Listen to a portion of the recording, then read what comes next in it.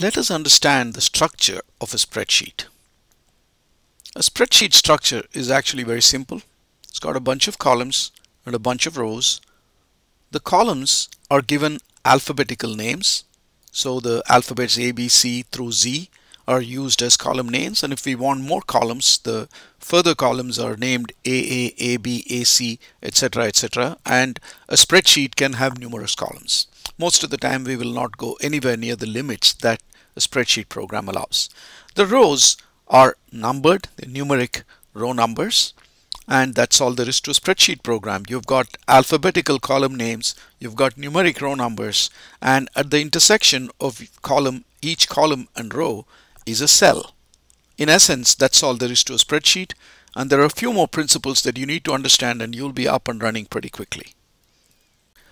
Let's go further.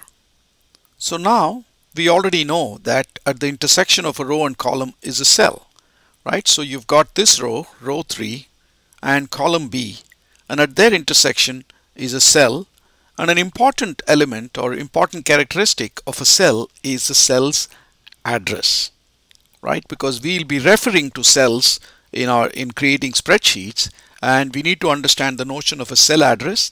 A cell address is simply composed of the cell's column name combined with the cell's row number. So for this particular cell that we have highlighted right here, it's in column B and row 3, and therefore its address is B3. That's all there is to a cell address. Okay, so now that you understand what a cell address is, let's try something. Okay, so here is a spreadsheet, an imaginary spreadsheet. It's not a real shot of a screenshot of a spreadsheet program. It's just something that I've drawn up for illustration. So I've highlighted a particular cell, and it's your turn now to find out what is the address of this cell. It would be a good idea for you to pause the video at this point, think up your answer, and then of course proceed with the video to see the correct answer.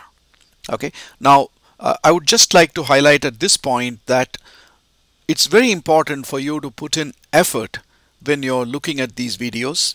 So when I say stop the video and think about the solution, it'll be a really good idea for you to actually do that, because it's only when you put in the effort that you actually learn. One never learns by listening to others. You always learn by doing something.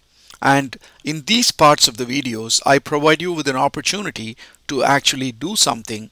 And I would say that those are the important parts of this course, where you're trying to reinforce whatever you've heard in the previous minutes. Okay, so pause the video at this point and just think up in your own mind what the address of this particular cell is, and then go ahead and continue the video to see the answer. Okay, so I assume you've now thought about it. You've got an answer.